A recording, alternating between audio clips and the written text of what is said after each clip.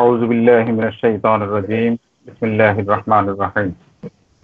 প্রিয় হোমিওপ্যাথ ভাই ও বোনেরা, আসসালামু আলাইকুম ওয়া রাহমাতুল্লাহি ওয়া বারাকাতুহু। বেশ অনেকদিন পরেই আপনাদের সাথে আমরা হোমিওপ্যাথি বাংলাদেশের পক্ষ থেকে আবারও লাইভ প্রোগ্রামে সংযুক্ত হয়েছি। আজকে আমাদের লাইভের আলোচনার বিষয় doctor James Tyler ক্যান্টের laser writing থেকে একটি প্যাথোলজিক্যাল কেস। এই বিষয়টি নিয়ে এখন আপনাদের সামনে আলোচনা তুলে ধরবেন আমাদের প্রিয় ডাক্তার আব্দুল ইসলাম ভাই। ডাক্তার আব্দুল ইসলাম ভাইকে তার আলোচনা শুরু করার জন্য বিনীতভাবে অনুরোধ করছি।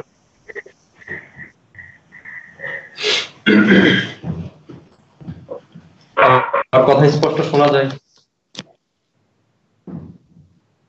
জি, শুনতে পাচ্ছি, আপনার শব্দ ক্লিয়ার আছে।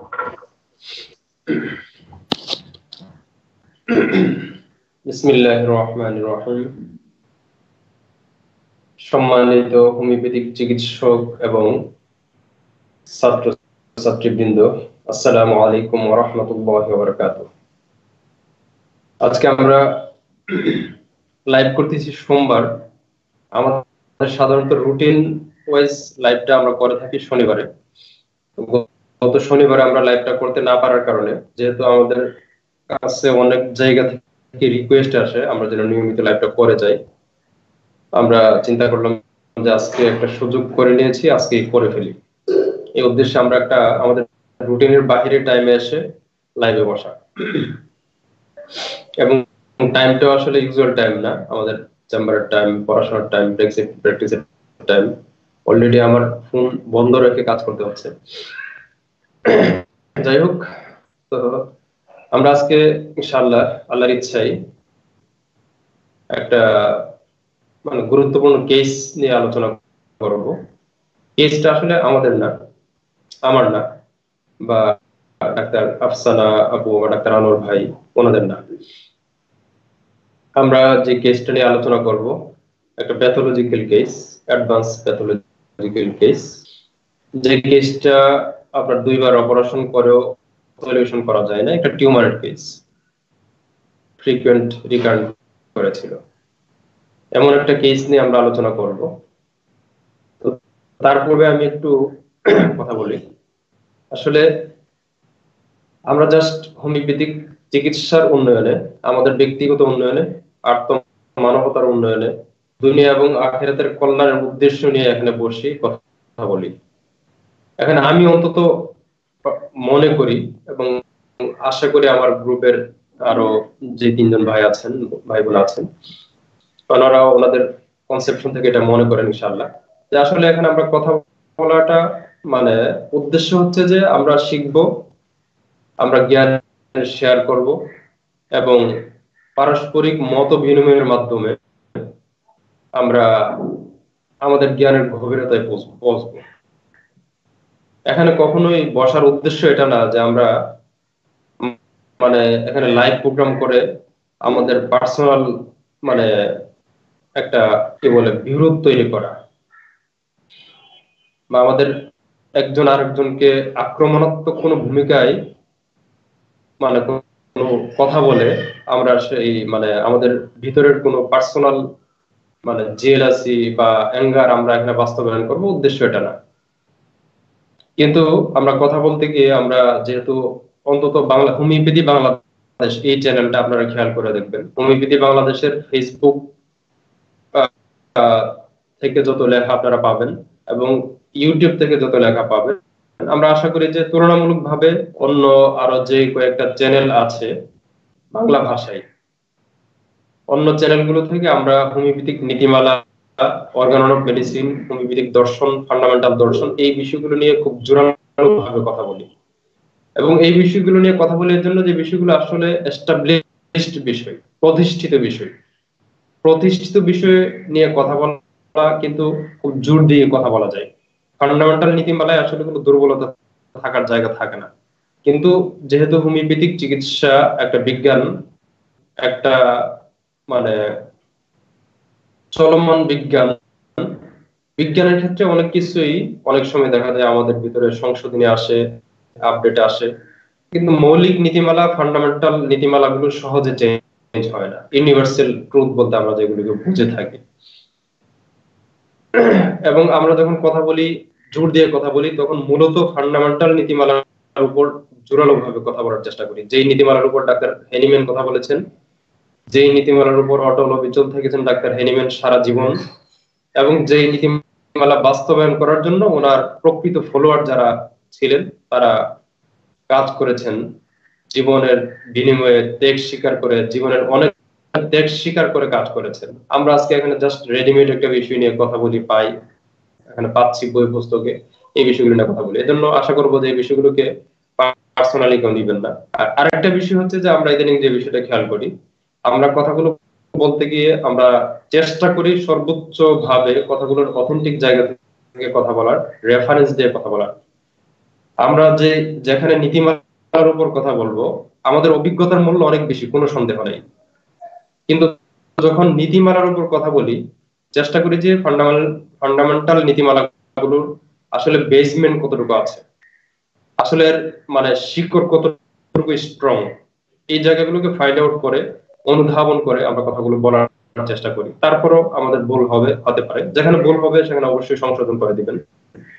তবে অনুরোধ থাকবে, আমরা যে কথাটা বলি, যে বিষয়টা সামনে নিয়ে আসি, যেহেতু উদ্দেশ্য পার্সোনাল অ্যাটাক নয়, উদ্দেশ্য হচ্ছে আমরা শিখবো, আমাদের জ্ঞানকে শেয়ার করব, অন্তত কথাগুলোকে বিকৃত করে কেউ অন্য জায়গায় অন্যভাবে উপস্থাপন করবেন না।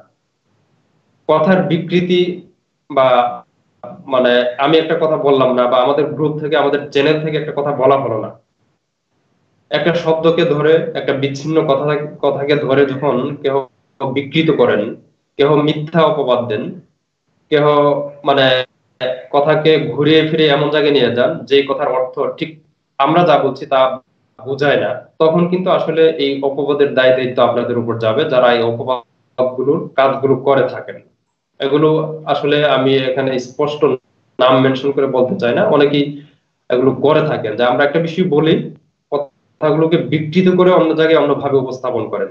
এগুলো অনেক সমস্যা। এগুলো থেকে বোঝা যায় যে আসলে আমরা মানে এখানে সত্যের উপর অটল অবিচল থাকি, এই কথাটা বলি, কিন্তু আমরা জাস্ট নিজের কথাকে টিকিয়ে রাখার জন্য আমরা অনেক সময় মানে এরকম মিথ্যা অপবাদের আশ্রয় নিয়ে থাকি, যেগুলো অবশ্যই উচিত না।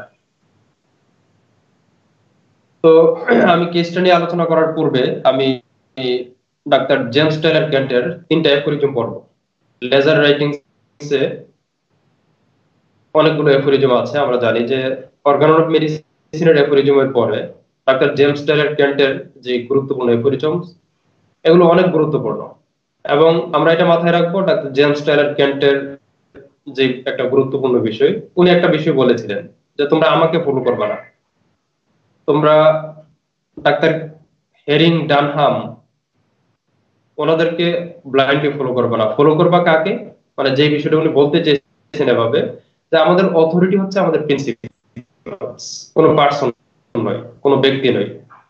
কোনো ব্যক্তিকে যদি আপনি ফলো করতে চান, আর নীতিমালা যদি সেখানে সাংঘর্ষিক হয়, সেখানে আপনার উচিত হবে যে ব্যক্তির ঊর্ধ্বে উঠে নীতিমালাকে ফলো করা। আমার প্রিন্সিপাল স্যার আমার অথরিটি, আমাদের নীতিমালা হচ্ছে আমাদের কর্তৃপক্ষ, আমাদের নীতিমালা আমাদেরকে গাইডলাইন দিবে আমরা কোন দিকে যাব, কোন দিকে যাওয়া উচিত না। আমরা কোন পার্সনকে, আমাকে, আপনাকে বা অন্য কাউকে ফলো করতে গেলে দেখা যাবে যে কোন ব্যক্তি কখনো রাইট ওয়েতে থাকেন, কখনো রং ওয়েতে থাকেন, কখনো জাস্ট নিজের অনুধাবনকে বাস্তবায়ন করার জন্য কাজ করে থাকেন, কখনো নিজের লেকিং থাকার কারণে কোনো একটা কাজ হয় যেখানে একটা বড় ধরনের গ্যাপ তৈরি হয়। এজন্য কোনো পার্সনকে ব্লাইন্ডলি ফলো করা যাবে না। ইভেন বর্তমান সময়ের প্রখ্যাত ডাক্তার জর্জ বিতুর কাছকে যদি আপনি ফলো করেন, আপনি যদি ব্লাইন্ডলি ফলো করেন, তাহলে আপনি তো 50 সহস্রতমিক শক্তি ব্যবহার করতে পারবেন না, আপনার এখান থেকে বের হয়ে যাওয়া লাগবে। সুতরাং আপনার নীতিমালা আপনাকে বাস্তবায়ন করতে হবে। ডাক্তার জর্জ বিতুল কাছের এমন অনেক কেস আছে যেখানে দেখবেন যে কেসটা আরোগ্য হয়েছে কিন্তু অনেক অ্যাগ্রাভেশন হয়েছে। হয়তোবা আপনি সেখানে যদি আরো মিনিমাম ডোজে দেওয়ার চিন্তা করেন, আরো লোয়ার পোটেন্সি দেওয়ার চিন্তা করেন, তাহলে দেখবেন যে হয়তোবা এই সিভিয়ার একটা অ্যাগ্রাভেশন থেকে আপনার বের হয়ে আসার সুযোগ থাকবে। কিন্তু আপনি যদি মনে করেন যে না, আমি জর্জ বিতুল কাছকে একদম 100% ব্লাইন্ড ফলো করব, তাহলে দেখা যাবে যে অনেক সময় আপনার এই মানে কিছু ক্ষেত্রে ফলো করতে হবে যেখানে আসলে আপনি ইচ্ছা করলে এই জায়গাটাকে এড়িয়ে যেতে পারতেন। একইভাবে আমরা অন্য কোন ব্যক্তিদের ক্ষেত্রেও ব্লাইন্ড ফলোয়ার হওয়ার প্রয়োজন নাই। আমরা নীতিমালাটা কি, আমাদের টার্গেট কি, আমাদের মিশন কি, আমাদের কি করা উচিত, আমাদের প্রিন্সিপালস কি, ওইগুলোকে বিচার বিশ্লেষণ করে তারপর কাজ করতে হবে। তো ডাক্তার জেমস টেলর কেন্টের অ্যাফোরিজম গুলো হচ্ছে যে একটা নীতিমালার মতো। ওনাকে আপনি পার্সোনালি যতটুকু ফলো করবেন তার চেয়ে বেশি ফলো করা উচিত উনি যে নীতিমালাগুলোকে বাস্তবায়ন করে গেছেন, যেগুলো কখনো কোনো কারণে আমরা হয়তো বা ফলো করতে পারি না, কখনো পারি, কিন্তু এটা হচ্ছে আমাদের টার্গেট, আমাদের মিশন, যে নীতিমালাগুলোকে বাস্তবায়ন করা। আমি 3টা নীতিমালা সামনে নিয়ে আসছি। একটা জায়গায় দার্শনিক যে কথাগুলো খুব গভীরভাবে আপনারা অনুধাবন করার চেষ্টা করবেন, এবং বারবার অনুরোধ করবো আমাদের কথাগুলোকে আমরা যেভাবে বলি, যে অর্থে বলি, যে উদ্দেশ্যে বলি, ওই উদ্দেশ্যে আপনারা কথাগুলো অন্য জায়গায় শেয়ার করবেন ইনশাআল্লাহ। কথাগুলোকে বিকৃত করে বা অপবাদ দিয়ে, মিথ্যার আশ্রয় নিয়ে অন্যভাবে উপস্থাপন করবেন না। এর জন্য অবশ্যই আপনারা দায় দায়িত্ব নিতে হবে, একদিন না একদিন নিতে হবে ইনশাআল্লাহ, আমরা আশা করি। তো ডাক্তার কেন্টের এক জায়গায় বলা আছে, an inflamed liver is not the disease। Aphorism এটা, লেজার রাইটিংস এর শেষের দিকে। an inflamed liver is not the disease। লিভারের একটা ধরেন হেপাটাইটিস হলো, প্রদাহ হলো, বা লিভার সংক্রান্ত বিশেষ কোনো প্যাথোলজি তৈরি হলো, যেটাকে আমরা সাধারণত বর্তমান সময়ের ডেফিনেশন অনুসারে, মডার্ন মেডিকেল সায়েন্সের ডেফিনেশন অনুসারে সমস্যাটা কেন, লিভারের রোগের কারণে।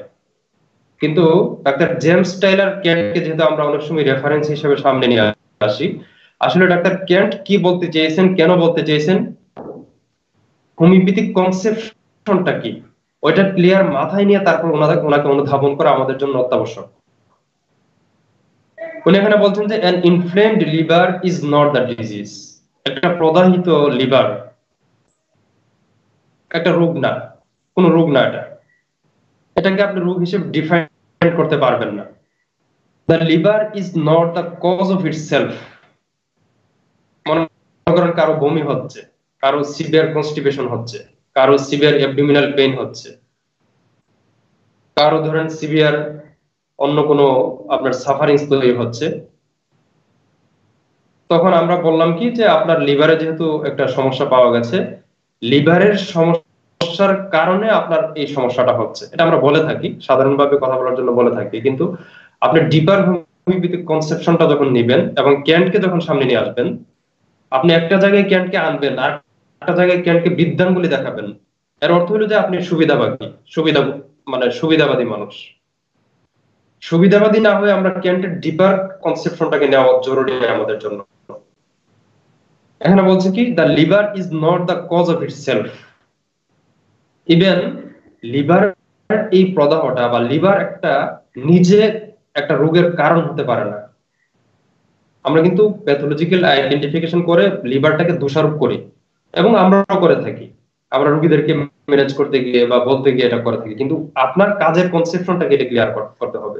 বলছে যে লিভার এর প্রদাহ একটা রোগ না, তারপর বলছে কি যে লিভার সংক্রান্ত একটা রোগ, যেটাকে আমরা রোগ মনে করছি, ওইটা একটা কারণও না। কেন বলছেন?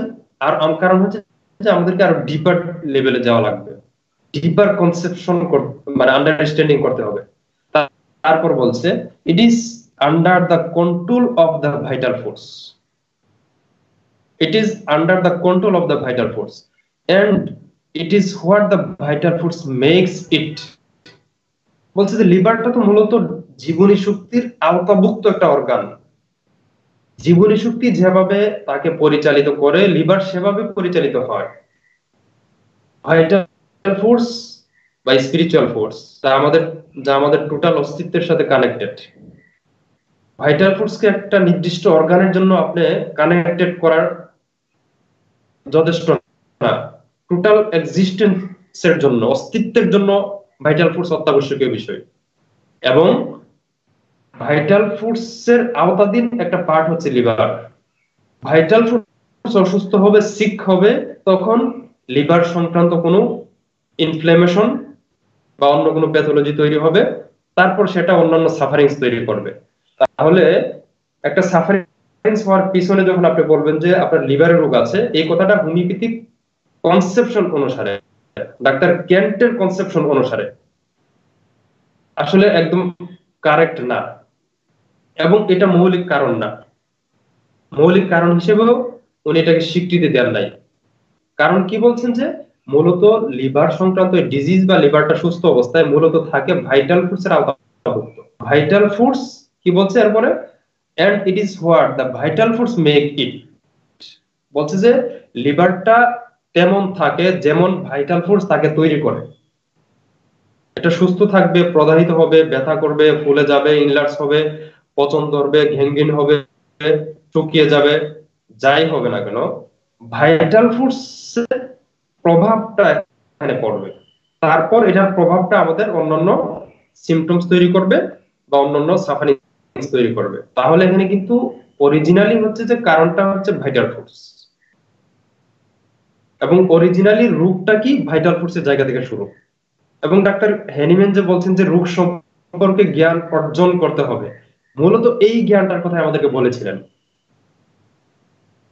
মূলত 3 নম্বর এফরিজমে এই জ্ঞানটার কথাই আমাদেরকে বিজ্ঞানী স্যামুয়েল হ্যানিম্যান বলেছিলেন যে আমাদেরকে অবশ্যই রোগ সম্পর্কে সুস্পষ্ট জ্ঞান অর্জন করতে হবে, যার ভিত্তিতে আমাদের পরবর্তী কার্যক্রমগুলো পরিচালিত হবে। যদি ভাইটাল ফুডস কে আপনি বেস করে কাজ না করেন, হোমিওপ্যাথিক চিকিৎসার নাম দিয়ে চিকিৎসা করলেও সেখানে যে অপহোমিওপ্যাথি হবে, এবং ভাইটাল ফুডস কে বেসিস করে কাজ না করার কারণে রোগ যতক্ষণ প্যাথোলজি পর্যন্ত পৌঁছায় না ততক্ষণ পর্যন্ত কিন্তু আমরা সেটাকে রোগ হিসেবে আখ্যায়িত করি না। এবং যখন প্যাথোলজিতে পৌঁছে যায় তখন আমরা প্যাথোলজিটাকে রোগ হিসেবে আখ্যায়িত করি, ভাইটাল ফুডস কে এবং ভাইটাল ফুডস এর ইন্ডিভিজুয়াল সিমটমস টোটালিটিকে আমরা অবমূল্যায়ন করি। যার কারণে রোগ সম্পর্কে সুস্পষ্ট জ্ঞান থাকা আমাদের অত্যাবশ্যক।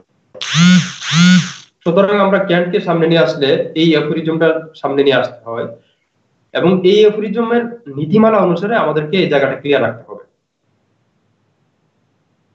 তারপর আমরা আরেকটা অ্যাফোরিজম পড়ি।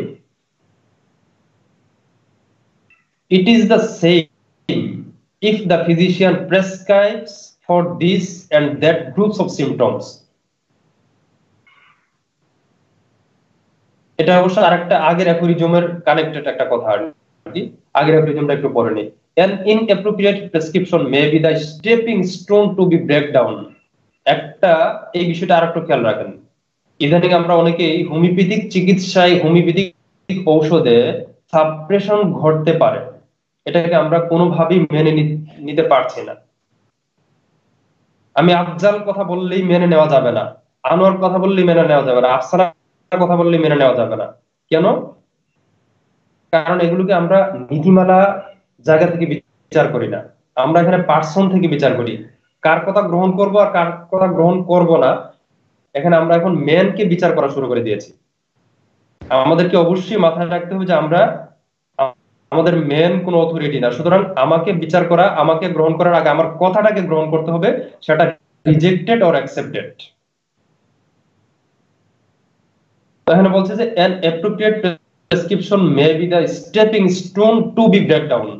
একটা মানে ভুল প্রেসক্রিপশন বা ইনঅ্যাপ্রোপ্রিয়েট, যেটা অ্যাপ্রোপ্রিয়েট না, যথাযথ না, এরকম একটা প্রেসক্রিপশন আপনার একটা রোগীর সার্বিক ব্রেকডাউন করার জন্য, ক্ষতি করার জন্য, সার্বিকভাবে তাকে আপনার মানে একটা অহিতকর অবস্থায় ফেলে দেওয়ার জন্য, অনাকাঙ্ক্ষিত একটা অবস্থায় তাকে ফেলে দেওয়ার জন্য আপনার একটা পদক্ষেপ, একটা স্টেপ, একটা বিশাল বড় মানে কার্যক্রম হাতে নেওয়া হয় বলা যায়।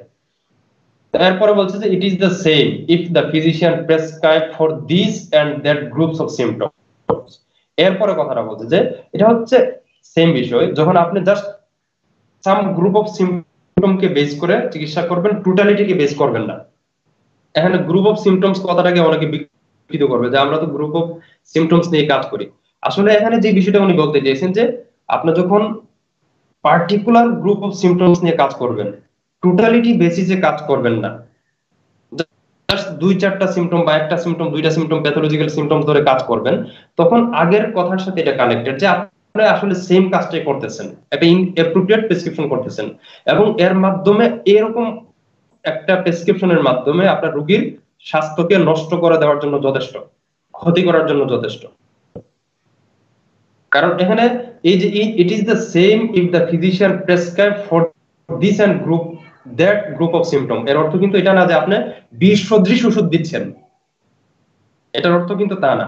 এটা বরং এটার অর্থ হলো এটা যে আপনি সিমটমস বেসিসে কাজ করতেছেন কিন্তু টোটালিটি বেসিসে কাজ করতেছেন না, এর অর্থ কিন্তু এটা। এখানে কিন্তু হ্যানিম্যান বলেন নাই, গ্যান্ট কিন্তু বলেন নাই এফোরিজমে যে আপনি সিমটমস এর বাইরে গিয়ে কাজ করছেন এজন্য ক্ষতি হচ্ছে, বরং ক্ষতিটা কেন হচ্ছে যে আপনি টোটালিটিকে অ্যাভয়েড করে জাস্ট কিছু পার্টিকুলার সিমটমস গ্রুপকে নিয়ে কাজ করতেছেন। তখন আপনার হাতে রোগীর এই মানে ক্ষতিকর কাজটা তৈরি হবে, শুরু হয়ে যাবে। অ্যাভয়েড দিস, এরপরে বলছে যে এটাকে আপনি অ্যাভয়েড করতে হবে, পরিহার করুন। For it is not healing the sick. এরপরে বলছে যে এই কাজগুলো আসলে রোগীকে সুস্থ করে না, এই এই কাজগুলো রোগীকে সুস্থ করে না। তাহলে সিমটমস বেসিসে কাজ করলাম এখানে, তারপরও এই কাজগুলো রোগীকে সুস্থ করে না। এবং আগের এফোরিজমে বলা হয়েছে যে এটা শুধু সুস্থ করে না, এতটুকু বলা যাবে না যে এটা আমরা আজকাল আজকাল অনেকে বলতেছি। এটা অনেক ক্ষেত্রে দেখা যায় আমাদের মেডিসিন পার্টিকুলার সিমটমস ধরে জেনারেলকে অ্যাভয়েড করে, এটা মাথায় রাখতে হবে। জেনারেলকে অ্যাভয়েড করে, যেখানে জেনারেল প্রয়োজন, মেন্টাল সিমটম, ফিজিক্যাল জেনারেল প্রয়োজন, সেখানে ফিজিক্যাল, মেন্টাল, জেনারেল বা পিকুলিয়ারিটি, পার্সোনালিটি, ইন্ডিভিজুয়ালিটিকে অ্যাভয়েড করে। এর বিপরীতে গিয়ে আপনি শুধুমাত্র বিশেষ particular pathological group of symptom নিয়ে যখন কাজ করবেন, এটাকে হ্যানিম্যান বলছেন, ক্যান্ট বলছেন যে এগুলোকে অ্যাভয়েড করতে হবে। কারণ হচ্ছে যে এটা রোগীকে সুস্থ করে না। এবং আগের এফোরিজমের সাথে এটা সম্পৃক্ত করছেন যে ইট ইজ দ্য সেম কাজ, মানে হলো যে এটা শুধু সুস্থ করে না এতটুকু না, বরং রোগীর একটা সার্বজনীন ক্ষতি করে। তাহলে হোমিওপ্যাথিক আপনার প্রেসক্রিপশনে ক্ষতি করার একটা সুযোগ আছে, এটা এখান থেকে স্পষ্ট ডাক্তার কেন্টের অ্যাফোরিজম থেকে। এখন বিষয়টা আমাদের মাথায় আসতে পারে যে এখানে তো এতটা স্পষ্ট না, বা আপনারা অনেক সময় যেটা দাবি করেন যে হোমিওপ্যাথিক প্রেসক্রিপশনে সাপ্রেশন হয়, এটা তো ঠিক না। আমরা যেহেতু ডাক্তার কেন্টকে সামনে নিয়ে আসার চেষ্টা করি অনেক সময়, আমরা আশা করবো যে এখন যে এফোরিজমটা নিয়ে আসবো, এটা আমরা যদি সুবিধাবাদী ফলোয়ার না হয়ে থাকি কেন্টের, কেন্টের নীতিমালাগুলোকে আমরা মূল্যায়ন করতে পারি, সম্মান দিতে জানি, শ্রদ্ধা দিতে জানি, এবং কোনো ম্যানকে ব্লাইন্ড ফলো করতে না জানি, ম্যানকে ব্লাইন্ড ফলো না করি, তাহলে এই এফোরিজমটা আমরা আশা করি অন্তত গুরুত্ব সহকারে বিবেচনা করব। এই এফোরিজমটা কি বলা হয়েছে? If A remedy whose superficial symptoms agree with the superficial symptoms of a disease, বলছে যে যদি কোনো একটা মেডিসিনের ভাষা ভাষা সিমটমস, ভাষা ভাষা বলতে যেগুলো টোটালিটি কানেক্ট করে না, এবং এই কথাগুলো কিন্তু মাথায় রাখবেন যে ক্রনিক কেসের ক্ষেত্রে প্রযোজ্য এই নীতিমালাগুলো। এবং এই এফোরিজমটা ডাক্তার কেন্টের, কোথাও যদি ব্যাপারটা এমন হয় যে ডাক্তার কেন্ট নিজে এই এফোরিজমকে অ্যাভয়েড করছেন, তখনও আপনি এই এফোরিজমটাকে ফলো করবেন, কারণ এটা হচ্ছে আমার নীতিমালা, এটাই হচ্ছে আমার উচিত। কখনো কোনো কারণে আমি পারলাম না, সেটা আমার নীতিমালা না, জেনারেল রুলস না। বাম পাশে রাস্তা চালানোর নিয়ম হওয়ার কারণে কোনো কারণে বাই চান্স আপনি ডান পাশে যেতে হলো, ওইটাকে আপনি জেনারেল রুলস এন্ড রেগুলেশন বানাতে পারবেন না, জায়গাগুলো খুব সুস্পষ্ট। এখন ডাক্তার কেন্ট নিজে বলছেন যে আমাদের অথরিটি হচ্ছে আমাদের প্রিন্সিপালস, কোনো পার্সন না। সুতরাং এই এফোরিজমের সাথে সাংঘর্ষিক যদি কোনো ব্যাপার ডাক্তার কেন্টের নিজের থাকে, তাহলে আমাদের উচিত হবে এই এফোরিজমটাকে ফলো করা, বিচ্ছিন্ন কোনো ঘটনাকে ফলো করা না। এটা হচ্ছে ডাক্তার কেন্টের শিক্ষা। কারণ প্রত্যেকটা মানুষের জীবনে বিচ্ছিন্ন কোনো ঘটনা ঘটতে পারে। ডাক্তার স্যামুয়েল হ্যানিম্যান গবেষণার প্রয়োজনে গবেষণা যখন শুরু করছেন, তখন জীবনের প্রথম দিকে যে কাজগুলো করছেন, শেষ দিকে গিয়ে ওইগুলোকে কিন্তু উনি অনেকগুলোকে অ্যাভয়েড করেছেন এবং নীতিমালাগুলোকে অন্যভাবে দিয়েছেন।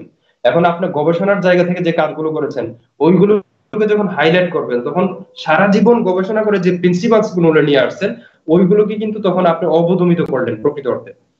মানে এখানে বাহ্যিকভাবে মনে হচ্ছে যে আপনি হ্যানিম্যানকে সম্মান করে, শ্রদ্ধা করে আপনি ব্যাপারটা সামনে নিয়ে আসছেন, কিন্তু প্রকৃত অর্থে হ্যানিম্যান জীবনের শুরু থেকে শেষ জীবন পর্যন্ত গবেষণা করে একটা পর্যায়ে এসে আপনাকে যে উপদেশ দিয়েছেন, যে নির্দেশনা দিয়েছেন, যে গাইডলাইন দিয়েছেন, যে নীতিমালা দিয়েছেন, সেই নীতিমালাগুলো আপনার মন মতো হয় নাই, আপনার সাথে সাংঘর্ষিক হয়েছে, এবং এই নীতিমালার সাথে সাংঘর্ষিক হওয়ার সত্ত্বেও হ্যানিম্যানের প্রথম জীবনের কোনো ঘটনাকে আপনি সামনে নিয়ে আসলেন।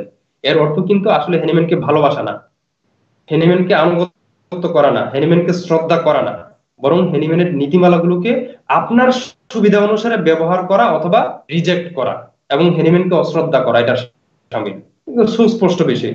এখানে আমার কথাগুলোকে আপনারা গ্রহণ করবেন না, অবশ্যই আমার কথাগুলো আমি কি বলতে চাচ্ছি সেগুলো আপনারা খেয়াল করবেন। তো এখানে বলছে যে if A remedy whose superficial symptoms agree with the superficial symptoms of A disease. এখানে ডিজিজ শব্দটাকে ক্যান্ট ব্যবহার করছেন হচ্ছে পার্টিকুলার ডিজিজের ক্ষেত্রে। আমরা অনেক সময় মানে ব্যবহারের ক্ষেত্রটা বুঝতে চাই না। এরপর আমরা পার্টিকুলার বা প্যাথোলজিক্যাল বা যেভাবে আমরা নিই না কেন, যে শব্দটা আরো স্পষ্ট যে যদি রোগীর বা রোগের ভাষা ভাষা লক্ষণ কোন একটা ঔষধের ভাষা ভাষা লক্ষণের সাথে মিলে যায়। ভাষা ভাষা লক্ষণ বলতে আমরা কি বুঝি? টোটালিটি মিলে নাই, জেনারেলিটিস মিলে নাই, ডিপার সিমটমস মিলে নাই, সার্বজনীন লক্ষণ মিলে নাই, বিশেষ পার্টিকুলার লক্ষণ মিলে গেল।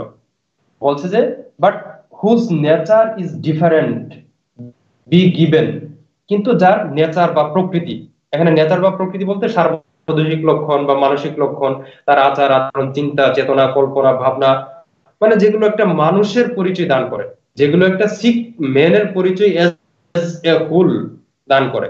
এই এজ এ হোল কথার ভিতরে আপনার পার্টিকুলার কথা থাকতে পারে, সেটা ভিন্ন বিষয়। কিন্তু পার্টিকুলার কথাকে আলাদা যখন করে নেবেন তখন পার্টিকুলার একটা বিষয়, আর এজ এ হোলের ভিতরে পার্টিকুলার থাকবে, যে বিষয়টা আমরা আজকাল খেয়াল করতেছি যে টোটালিটি করতে গিয়ে যখন একটা পার্টিকুলার সিমটমস নেওয়া হয়, আমরা এখানে প্রচার করি কি যে ওই যে উনি তো পার্টিকুলার সিমটমস ধরে কাজ করেছেন। আসলে পার্টিকুলার এবং টোটালিটির যে জায়গাটা, এটাকে আমরা হচ্ছে মানে উপলব্ধির কারণে এখানে এটা একটা মানে অপব্যাখ্যা করা হয়। যখন একটা টিউমারের সিমটম ধরে কোনো একজন মনে করেন প্রেসক্রিপশন করলো, কিন্তু তিনি টিউমার সিমটমস প্লাস হচ্ছে টোটালিটিকে সমন্বয় করে প্রেসক্রিপশন করছেন, তার অর্থ কিন্তু এটা না যে উনি লোকাল সিমটমকে বেস করে কাজ করেছেন। এটার বেসমেন্ট এটা না, বরং হচ্ছে যে উনি টোটালিটি বেস করে কাজ করেছেন এবং টোটালিটির আওতাভুক্ত এই সিমটমটা ছিল। বিষয়গুলো খুব সুস্পষ্ট ভাবে আমাদেরকে মাথায় রাখতে হবে। তো এখানে কি বলছে? But whose nature is different be given, কিন্তু যার নেচারটা হচ্ছে ভিন্ন, যার প্রকৃতি হচ্ছে ভিন্ন, যার সুপারফিশিয়াল সিমটমস কে আমরা চিন্তা করছি একদিকে, কিন্তু নেচারটা ভিন্ন, এভাবে যখন আমরা নেচারের বিপরীতে গিয়ে সার্বজনীন বা তার সার্বজনীন মেন্টাল স্টেটকে মানে অ্যাভয়েড করে সুপারফিশিয়াল লক্ষণ ধরে আমরা একটা ঔষধ দেই, তখন কি বলছে দেখেন, it will cause A suppression. এটা কার কথা? আমার কথা এটা?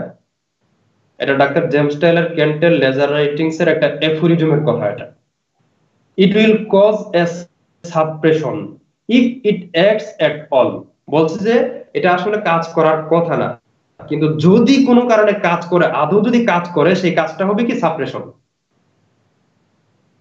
এখানে কি সাপ্রেশন শব্দটা আমার সংযুক্ত করা নাকি ডাক্তার কেন্টের সংযুক্ত করা? অনুরোধ করবো এই এফোরিজমটা আমরা যারা আমাদের কথাগুলোকে বিকৃত করে উপস্থাপন করি এবং ডাক্তার কেন্টের কোন কেসকে আমরা বিকৃত করে উপস্থাপন করে আমরা জাস্ট আমার সুবিধাটা আদায়ের চেষ্টা করি, নিরপেক্ষতা হারিয়ে যায়, সংস্কার মুক্ত মেন্টালিটি যখন নষ্ট হয়ে যায়, তখন আমাদের অনুরোধ থাকবে যে আমরা এই এফোরিজম গুলো যেন মাথায় নিয়ে কথা বলার চেষ্টা করি। ডাক্তার কেন্ট নিজে এই কথাটা বলেছেন যে সুপারফিশিয়াল সিমটমস ধরে, পার্টিকুলার সিমটমস ধরে, ডিজিজের সুপারফিশিয়াল সিমটম ধরে ঔষধ যদি দেওয়া হয় এবং সেখানে যদি রোগীর নেচার এর ডিফারেন্ট হয়, এর বিপরীত হয়, সেখানে মেডিসিনটা কি ঘটাবে? সাপ্রেস ঘটাবে, চাপা দিবে, চাপা, রোগ লক্ষণকে চাপা দিবে। এই সাপ্রেশন কথাটা হোমিওপ্যাথিক প্রেসক্রিপশনে হয় বললে আজকাল অনেকেই খেপে ওঠেন, বুঝতে চান না যে এই কথাগুলো আসলে কাদের কথা। এবং বলছে যে if it acts at all, যদি এটা আদৌ কাজ করে, এর অর্থ হলো যে অনেক ক্ষেত্রে এটা আসলে কাজ করবেই না, যদি কাজ করে তাহলে সাপ্রেশন ঘটে। তাহলে আমাদের মাথায় রাখতে হবে যে যখন আমরা জেনারেলিটিস বা সার্বজনীন লক্ষণ টোটালিটিস কে অ্যাভয়েড করে প্রেসক্রিপশন করি এবং সেখানে নেচারের বিরুদ্ধে গিয়ে প্রেসক্রিপশন করি, যদি আমরা বুঝি যে সেটা কাজ করতেছে, এবং সেটা আমার কথা না, যদি বুঝি কাজ করতেছে, যদি এই এফোরিজমটাকে আমরা ক্যান্টের এফোরিজমের কে আমরা গুরুত্ব দিতে জানি এবং ক্যান্টকে আমরা মনে করি যে উনি একজন আমার আইডল, ওনাকে আমার ফলো করা উচিত, তাহলে এই অ্যাফোরিজম অনুসারে আমাকে অবশ্যই স্বীকৃতি দিতে হবে যে ওই কেসটাতে আসলে রোগীটা মানে তার সিমটমকে সাপ্রেস করেছে, যার মাধ্যমে রোগীর প্রচন্ড ক্ষতি হতে পারে। এই তিনটা অ্যাফোরিজম আশা করি আপনাদের কাছে ক্লিয়ার। আরো অনেকগুলো অ্যাফোরিজম আছে যে অ্যাফোরিজম গুলো আমাদের মানে পারসিভিং কে, হোমিওপ্যাথিক ফিলোসফিকে আরো সুন্দর ক্লিয়ার করে আমাদের কাছে উপস্থাপন করে। যদি আমাদের সংস্কার মুক্ত মেন্টালিটি নিয়ে কোনো কিছু পারসিভ করার এবং রিসিভ করার মতো ইচ্ছা থাকে, তাহলে সেগুলো আমাদের সম্ভব। আমরা আসলে একটা একটা কেস আমরা সামনে নিয়ে আসি, যে কেসটা নিয়ে আমরা কথা বলছিলাম যে কথা বলবো। কেসটা হচ্ছে একটা প্যাথোলজিক্যাল কেস এবং advance pathological case. Laser writings থেকে ডাক্তার কেন্টের একটা কেস এটা। Fibroid recurrent কিউরড by silicea in হাইপোটেনসি। হেডলাইনটা আমার দেওয়া না, ডাক্তার কেন্টের দেওয়া। যে উচ্চ শক্তির মাধ্যমে একটা ফাইব্রয়েড টিউমার যেটা রিকারেন্ট বারবার ফিরে আসছিল, এরকম একটা টিউমার ভালো হয়েছে এবং মেডিসিনটা ছিল সাইলেশিয়া। হেডলাইন থেকে স্পষ্ট যে ডাক্তার জেমস টেলর কেন্ট তখনকার সময়ে উনি উপলব্ধি করতে পেরেছিলেন যে অনেকেই ধরে নেবে যে প্যাথোলজিক্যাল কেসে মাদার টিংচার ছাড়া কোনো উপায় নাই, কিন্তু আমি এখানে হেডলাইনটা এমনটা দিব যেটা প্রমাণ করে যে প্যাথোলজিক্যাল কেসেও শক্তিকৃত মেডিসিন দিয়ে বা হাইপোটেনসি দিয়ে কাজ করা যায় এবং সেটা রোগ আরোগ্য করে। এটা একটা প্যাথোলজিক্যাল কেস ছিল, সার্জিক্যাল কেস ছিল, এবং সেখানে একটা হাইপোটেনসি মেডিসিন দিয়েছেন। আসেন আমরা সামনের দিকে যাই। Frank H A compositor. আমি একটু দ্রুত পড়বো, তারপর আমি আলোচনা করবো, যেহেতু একটু সময় কম আমাদের, আমরা একটু ডিলে হয়ে গেছে আলোচনাটা শুরু করতে গিয়ে। আমার টাইম রোগীদেরকে দেওয়া 11:30 থেকে, তো একটু দেখি চেষ্টা করবো। Frank H, a compositor in the Globe Demograph office, St. Louis, came to my office to have a tumor removed by the knife.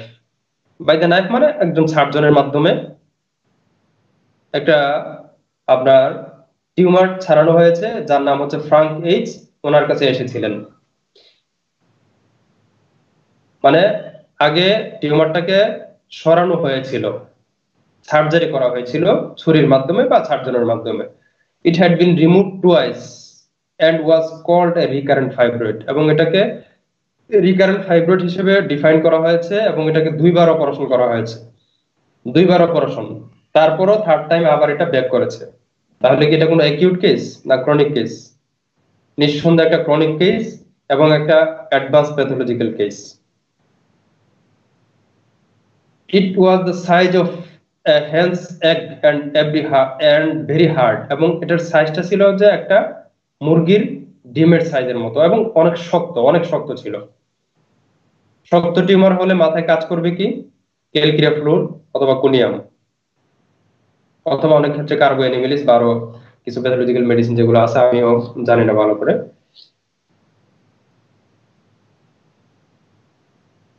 বলা হয়েছে located in the left side of the নেক। দেখেন যে পার্টিকুলার সিমটম ধরে ধরে যদি কাজ করা হয়, কত দিকে আমরা যাওয়া লাগবে। আগের কথায় এটাকে কোনিয়াম, ক্যালকিরিয়া ফ্লুর, কার্বো অ্যানিমেলিস চিন্তা করা যেতে পারে। আবার বলছে কি located in the left side of the neck, not connected with the parotid.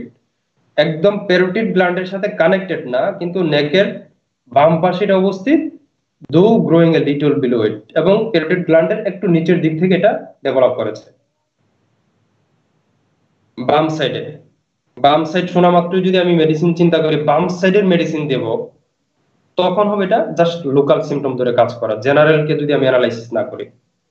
কিন্তু আমি জেনারেল করলাম প্লাস বাম সাইড সংযুক্ত হলো, সেটা কখনোই বাম সাইডটা ধরে কাজ করেছি, বেস করে কাজ করেছি সেটা প্রমাণ করবে না। যে এই কথাগুলো বারবার বলছি এজন্য যে আমাদের মানে টোটালিটি এবং মানে পার্টিকুলার সিমটম বেসিস কাজ করা, টোটালিটি বেসিস কাজ করা, এই কথাগুলোকেও আমরা আসলে বিকৃত করে উপস্থাপন করছি অনেকে। এরপরে বলা হয়েছে I advised him to give me time to prepare him for removal। মানে এটা অপারেশন করার যে সময়কালটা, কখন এটা অপারেশন করা হয়েছে, কোন সময় করা হয়েছে, ওই সময় তার সিচুয়েশন কি ছিল, ওই বিষয়গুলো তাকে জানানোর জন্য তাকে অ্যাডভাইস করা হলো রিমুভাল টাইমের আগের মুভমেন্ট গুলো পর্যন্ত। I took his symptoms, আমি তার সিমটমস নিলাম, and found that he was better by wrapping up over the head। দেখেন সিমটমসটা চলে গেছে কোথায়, পার্টিকুলার সিমটমস থেকে অন্য জায়গায় সিমটম চলে গেছে। এখানে শুধুমাত্র টিউমারের সিমটমস আর এখন বলছেন না উনি, ডাক্তার কেন বলছে যে আমি লক্ষণ নিলাম যখন অপারেশন করা হয়েছে তার পূর্বের অবস্থা থেকে, এবং সেখানে তার ইতিহাস নিয়ে যেটা পাইলাম এবং যেটা আমি তার পাচ্ছি সেটা হলো যে সে রেপিং করে, মাথাকে একদম রেপিং করে যখন রাখে, যখন খুব মানে মোটা কাপড় টাপড় দিয়ে ঢেকে রাখে, মাথাকে আবরণ দিয়ে রাখে, তখন সে আরাম পায়, ভালো লাগে। হি ওয়াজ টিমিড, হি ওয়াজ টিমিড, সে ছিল একটা ভীতু সন্ত্রস্ত প্রকৃতির মানুষ। এই হচ্ছে প্রকৃতি, নেচার। যে নেচারের কথা আমরা আজকে এফোরিজমে পড়েছি, যে নেচারটা আমাদের জানা উচিত কেন। এখানে কি তাইলে ডাক্তার কেন্ট নেচারকে গুরুত্ব দিয়েছেন কিনা খেয়াল করুন। হি ওয়াজ timid in going into a new enterprise, যে কোনো একটা নতুন কাজ করতে যায়, যাবে, বক্তব্য দিতে যাবে, নতুন একটা কাজ হাতে নিতে যাবে, নতুন একটা কাজ শুরু করতে যাবে, একটা মানে যে কোনো নতুন কাজ যখন সে হাতে নিতে চায়, সে সেখানে ভয় পায়, সাহস পায় না। দো অ্যাবান্ডেন্টলি able to perform the task, যদিও সে কাজটাকে মানে খুব ভালোভাবে পারফর্ম করতে পারে, কাজটা সে জানে, যে কাজটা সে করতে যাচ্ছে সে কাজটা কিন্তু আসলে জানে, জানে না এমন না, কাজটা পারবে, কিন্তু সে কাজটা হাতে নিতে যাচ্ছে যে আমার দ্বারা কাজটা হবে হবে কিনা, আমি পারবো, একটা ভয়, আতঙ্ক, একটা টিমিডিটি কাজ করে, কনফিডেন্সের ঘাটতি কাজ করে। হি ল্যাকড confidence in his own ability, মানে তার নিজের এবিলিটির ব্যাপারে তার কনফিডেন্স অনেক কম, যে আমার দ্বারা মনে হয় হবে না। এগুলো কি টিউমারের কথা নাকি পার্সনের কথা? নিঃসন্দেহে এগুলো পার্সনের কথা, পার্সোনালিটির কথা, জেনারেলের কথা। নিঃসন্দেহে এগুলো প্যাথোলজিক্যাল সিমটমস না, যা কোনো যান্ত্রিক উপায়ে ফাইন্ড আউট করা যায়, এগুলো অবজারভেশনের মাধ্যমে ফাইন্ড আউট করতে হয়। Yet when he had began he would do well, কিন্তু যখন সে কাজটা শুরু করে দেয় সে বেশ ভালোভাবেই করতে পারে, সম্পন্ন করতে পারে। বাস কেস কমপ্লিট, কেস কমপ্লিট করা হয়েছে এখানে। হি টুক সাইলিশিয়া 5M, তখনকার সময়ে আপনার এই পাওয়ার গুলো পাওয়া যেত। পরবর্তীতে doctor can't series of potency করে আপনার পটেন্সির একটা স্টেপ নিয়ে এসেছেন যে 1M 10M 50M CM এভাবে করলে চলে, মাঝের গুলো না হলে চলে। তো তখনকার সময়ে তাকে সাইলিশিয়া কত পাওয়ার দেওয়া হয়েছে? 5000 পাওয়ার, 5M।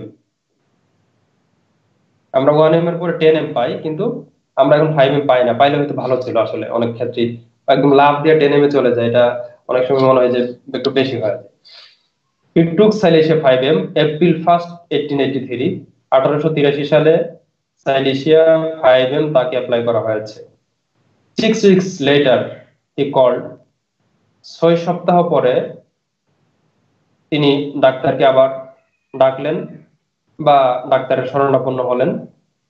and the tumor was reduced 1/2, tumour অর্ধেক কমে গেছে। 6 সপ্তাহ পরে টিউমার অর্ধেক কমে গেছে। যেই মানে ওষুধটা দিয়েছিলেন সেই ওষুধটা কি? সাইলিশিয়া। পাওয়ার কত দিয়েছেন? 1M। Pathological case, surgical case, এখানে কিন্তু কোনো মাদার টিংচার দেওয়া হয় নাই। ব্যাপারটা এমন না যে উনি পার্টিকুলার প্যাথোলজি ধরে ওষুধ দিয়েছেন। তারপর তারপরও টিউমার কমে গেছে, 1/2 কমে গেছে। এরপরে আপনার 6 সপ্তাহ পরে যখন আসছে, সাইলেশিয়া 72 ড্রাই 1 ডোজ, সাইলেশিয়া 72,000 পাওয়ার, সাইলেশিয়া 50 এর পরে আমরা এখন কত পাবো? সিএম পাবো, 72,000 বাজারে পাবো না। তো উনি তাকে কত দিয়েছেন? 72,000 পাওয়ার দিয়েছেন। কিভাবে দিয়েছেন? জাস্ট ড্রাই ডোজে, সেটা হতে পারে একটা পিল, হতে পারে একটা পাউডার, সুগার অফ মিল্কের একটা পুরিয়া, সুগার অফ মিল্কের একটা পুরিয়া দিয়েছেন 1 ডোজ, অথবা একটা পিল, বা একটা বা দুইটা দিন যাই হোক, একসাথে একবার দিয়েছেন। বিষয়টা হচ্ছে এটা। 6 উইকস লেটার, আরো 6 সপ্তাহ পরে রিপোর্ট দেওয়া হলো তাকে, টিউমার অলমোস্ট গোন, টিউমারটা প্রায় চলেই গিয়েছে। জানুয়ারি 23, 1884, সাইলেশিয়া 72 এরপরে যখন আবার আসলো জানুয়ারির 23 তারিখে 1884 সালে, তখন তাকে মেডিসিন, সেম মেডিসিন দেওয়া হলো, সাইলেশিয়া 14C সেম 72 1 ডোজ, আবারও 1 ডোজ দেওয়া হয়েছে। এখানে ড্রাই দেওয়ার সম্ভাবনা বেশি, কিন্তু এখানে উল্লেখ করেন না। যাই হোক, দ্য টিউমার হ্যাড ডিসঅ্যাপিয়ার্ড, পরবর্তী রিপোর্টে টিউমার কি চলে গিয়েছে। This prescribing has been commented upon by a large number of friends. অনেক বন্ধুদের ভিতরে, এখানে কি তার বন্ধু নাকি ডাক্তারের বন্ধু, এটা ঠিক আমার কাছে ক্লিয়ার না আর কি, যেটা নিয়ে বেশ পর্যালোচনা হচ্ছিল এই প্রেসক্রিপশনটা নিয়ে। মিরাকুলাস বিষয়, এই ছোট একটা পুরিয়া, ছোট একটা বড়ি, এত বড় একটা টিউমার যেটা 2বার অপারেশন করা হয়েছে, আবারও ফিরে আসছে, সেই টিউমারটা ভালো হয়ে গেছে, এটা তো একটা রহস্যজনক ব্যাপার। মানে এটা নিয়ে বেশ সবাই খুব, তার বন্ধুদের ভিতরে এটা পর্যালোচনা হচ্ছিল। মিরাকিউলাস বিষয়, মিস্টিরিয়াস বিষয়, ঘটনা কি। তো এই জন্য বলছে যে has been commented upon by a large number of friends who think the one whose business a mystery. And এখানে যে একডুস আসলে একটা রহস্যজনক কাজ ঘটেছে, এটা আমি অর্থটা, বিজনেস শব্দটা হচ্ছে যে একটা কাজ ঘটিয়েছে, এই অর্থটা আমি নিতে পারি। অথবা কি এটার অর্থ কি এমন হবে কিনা যে ওয়ান ডুজ বিজনেস এ মিস্ট্রি, যে এক ডুজের বিজনেস একটা রহস্যজনকের বিজনেস, এমনটা। বিজনেস শব্দটা তো একটা কাজ, এটাকে বোঝানো হয়। হি গট নো সেকলেক, তাকে কিন্তু কোনো সেকলেক দেওয়া হয় নাই। সেকলেক যেখানে দেওয়া হয় নাই, সেখানে অবশ্যই কোনো patent, syrup, file, specific medicine, এগুলো অবশ্যই দেওয়া হয় নাই, নিঃসন্দেহে, এটা ক্লিয়ার আমাদের কাছে। মনের সান্ত্বনার জন্য এগুলো দেওয়ার প্রয়োজন পড়ে নাই। কারণ কি ছিল? Age I had his confidence, যেহেতু আমি ছিলাম তার একটা আত্মবিশ্বাস জায়গা। তাইলে বোঝা যায় আজকাল আমরা পেটেন্ট দেওয়ার প্রয়োজনীয়তা ফিল করি, সিরাপ দেওয়ার প্রয়োজনীয়তা ফিল করি, এবং বলি যে রোগী ম্যানেজ করা যায় না, তখন তার অর্থ হলো যে আসলে আমি তার কনফিডেন্টের জায়গাটা তৈরি করতে পারি নাই। আমার নিজের ঘাটতির কারণে, নিজের লেকিং এর কারণে, যেই কাজটা ডাক্তার ক্যান করতে পেরেছেন, সেই কাজটা আমি করতে পারি না। কেন? 1 বস্তা ওষুধ দিতে হয় কেন? যে আমি আসলে নিজেই কনফিডেন্ট না, প্লাস রোগীর কনফিডেন্ট আমি তৈরি করার জায়গায় তৈরি করতে পারি না, সে আমার উপর আস্থা রাখবে কি করে? সুতরাং তাকে 1 বস্তা ওষুধ দেওয়া ছাড়া আমার কোনো উপায় থাকে না। এমন একটা প্যাথোলজিক্যাল কেসে, সার্জিক্যাল কেসে, উনি এত মিনিমাম ডোজের ওষুধ দিয়ে মানে রোগীর কনফিডেন্টের জায়গা তৈরি করতে পেরেছেন। এটা কম কিসের? শুধুমাত্র ওনার আরোগ্যটাকে আমরা দেখবো এমনটা না, শুধুমাত্র ওনার সিমটমস ইভালুয়েশন কে দেখবো তা না, বরং এই যে একটা জায়গা, খুব বিরাট বড় একটা জায়গাটা, আমরা আসলে রোগীর কনফিডেন্টের জায়গাকে কতটুকু গ্রো আপ করতে পারি, নাকি এটা করতে গিয়ে আমরা উল্টা পাল্টা কিছু করতে হয়, এটা এই জায়গা থেকে শিক্ষা নেওয়ার বিষয়। তারপর বলা হয়েছে খুব খুব খুবই গুরুত্বপূর্ণ একটা কমেন্ট, লাইন একটা, from doctor James Tyler Kent, from not me, আমার কাছ থেকে লাইনটা উচ্চারিত হচ্ছে না, এবং একটা সাকসেসফুল কেস। অনেকেই মানে আমাদের ডাক্তার জেমস টাইলার কেন্টকে সুবিধা মতো ইউজ করেন, আবার সুবিধা মতো বলেন কি ডাক্তার কেন্টের তো কোনো সফল অ্যাডভান্স কেস নাই, এটা সুবিধা মতো আবার ইউজ করেন এই কথাগুলো। যখন কোনো নীতিমালা আমার মতের বিরুদ্ধে চলে যায়, তখন আমি কি বলি যে ডাক্তার কেন্ট তো উনি মানে তখনকার সুফিবাদী মতবাদের ব্যক্তিত্ব ছিলেন, তখনকার মানে হাইপোথেটিক্যাল একজন পার্সন ছিলেন, সুতরাং ওনার এই কথা নেওয়া যাবে না। ওনার কোনো অ্যাডভান্স কেস নাই। এই কেসটার চেয়েও আরো বেশি অ্যাডভান্স অনেক কেস আছে ডাক্তার কেন্টের, যেখানে উনি mother tincture without mother টিংচারে solution করেছেন। আমরা বলছি না যে মাদার টিংচার কোনো ক্ষেত্রে কোনো সময় কোনোভাবেই দেওয়া যাবে না, কিন্তু আমরা এটা বলতে পারি যে যেখানে মাদার টিংচার ছাড়া অ্যাডভান্স প্যাথোলজিক্যাল কেস সলিউশন করা যায়, মাল্টিপল মেডিসিন ছাড়াও কাজ করা যায়, করার উপযুক্ত মনে করার মতো ডাক্তার কেন্ট মনে করেছেন, আমরা অন্তত এটা মনে করা উচিত মাথায় রাখা উচিত যে এগুলো করা সম্ভব, অসম্ভব কিছু না। আর যেখানে সম্ভব না সেখানে আসলে মাদার টিংচার দিয়ে মাল্টিপল মেডিসিন দিয়ে কিছু করা যায় না। যেখানে সম্ভব মাদার টিংচার দিয়ে যতটুকু সম্ভব পটেনশিয়াল মেডিসিন দিয়ে এর চেয়ে বেশি কিছু করা সম্ভব, এটা আমি বিলিভ করি। যেখানে সম্ভব না সেখানে কোনোভাবেই সম্ভব হয় না। এখানে উনি পরবর্তী যে লাইনটা বলছেন দেখেন, এই লাইনগুলো আমরা যখন বলি আমাদের কথাগুলোকে ব্যক্তিগতভাবে কেউ নিয়ে থাকেন।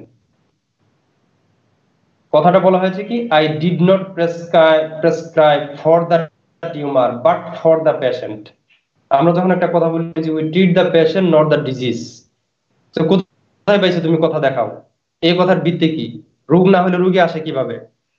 মানে মিসগাইড করার যত রকমের প্রক্রিয়া আছে এগুলোকে ইউজ করা হয়।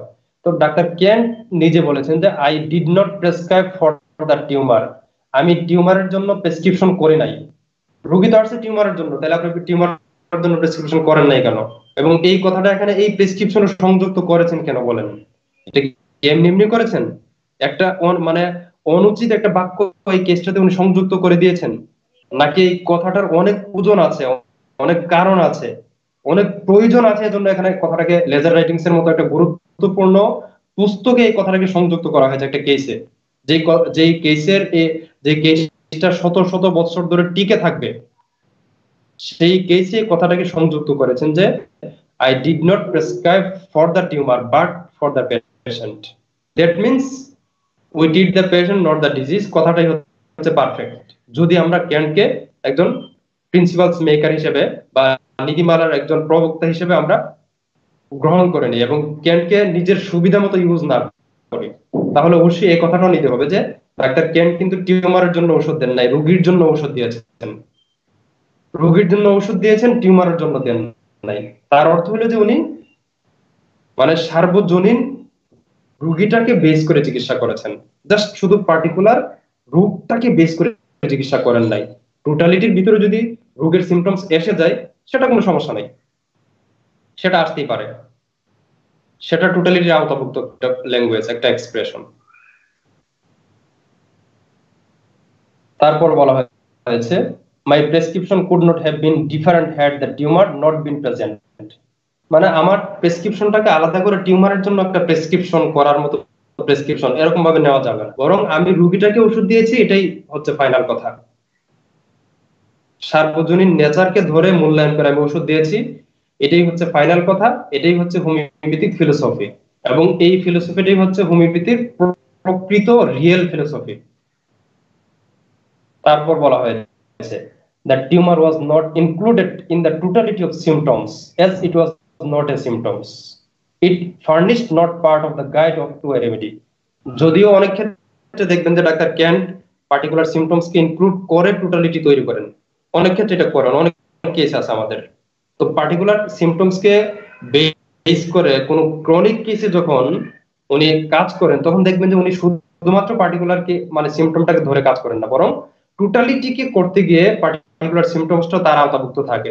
তো সেটা তো পার্টিকুলার বেসিস প্রেসক্রিপশন না, বরং সেটা টোটালিটি বেসিস প্রেসক্রিপশন। এটাকে কেউ যদি বিকৃতভাবে উপস্থাপন করে যে উনি পার্টিকুলার বেসিস চিকিৎসা করেছেন ক্রনিক কেসে, এটা হবে ওনার উপর একটা অপবাদ দেওয়া, একটা মিথ্যা প্রচারণা চালানো। কারণ টোটালিটির ভিতরে পার্টিকুলার সিমটমস আসতে পারে। এবং যখন কোন একটা মেডিসিনের মাথার লক্ষণ, পায়ের লক্ষণ, হাতের লক্ষণ, পেটের লক্ষণ মিলে যায় কোন একটা রোগীর সাথে, তখন শুধুমাত্র মাথার লক্ষণ হলে সেটা পার্টিকুলার বেসিস হবে। কিন্তু ওনার যখন মাথার লক্ষণ মিলে গেল, ফিজিক্যাল লক্ষণ, পায়ের লক্ষণ মিলে গেল, হাতের লক্ষণ মিলে গেল, পিকুলিয়ার লক্ষণ মিলে গেল, একটা লক্ষণ ধরলে পার্টিকুলার, কিন্তু সবগুলোকে সমন্বয় করলে তার অর্থ হবে কি জেনারেল এবং টোটালিটি বেসিস প্রেসক্রিপশন। সুস্পষ্ট বিষয়গুলোকে আমরা নিজের স্বার্থে বিকৃত করে উপস্থাপন করার কোনো প্রয়োজন নাই এখানে। তারপর কি বলা হয়েছে এখানে, ডাক্তার এই কেসটাতে ডাক্তার কেন্ট মানে সাইলেশিয়া নির্বাচন করার ক্ষেত্রে এই টিউমারকে উনি চিন্তা করেন না, এই কথাটা বলেছেন। কিন্তু কখনো যদি টোটালিটির আওতাভুক্ত সাইলেশিয়া আসে বা টোটালিটির আওতাভুক্ত কোনো প্যাথোলজিক্যাল সিমটমস আসে, পার্টিকুলার সিমটমস আসে, আমি মনে করি সেটাকে মূল্যায়ন করা উচিত, এবং ডাক্তার কেন্ট অনেক জায়গায় করেছেন। কিন্তু এখানে উনি এটা করেন না, এবং কি বলছেন দেখেন যে এই টিউমারটাকে আমি টোটালিটির আওতাভুক্ত করি নাই এজন্য যে টিউমারটা আসলে ওষুধ দেওয়ার মতো কোনো গাইডিং সিমটমস ছিল না, টিউমারটা আমাকে প্রেসক্রাইব করার মতো কোনো গাইডলাইন দিচ্ছিল না। সুতরাং রোগী আসছে টিউমার নিয়ে, আমি মানে clear to the tumour, outline of the tumour, symptoms গুলো নিয়ে কাজ করেছি। এটা হচ্ছে ডাক্তার কেন্টের দুঃসাহসী বক্তব্য যে রোগী আসছে টিউমার নিয়ে, আমি কিন্তু টিউমারকে বেস করে কোনো ওষুধ দেই নাই, ইভেন টিউমারটাকে আমার টোটালিটির আওতায় রাখি নাই, ইভেন টিউমারটাকে আমি টোটালিটির আওতায় রাখি নাই। কেন রাখি নাই? কারণ সেখানে আমার ঔষধ নির্বাচন করার জন্য কোনো ডিরেকশন দেওয়ার মতো বা কোনো ইন্ডিকেটিং গাইডলাইন ছিল না সেখানে।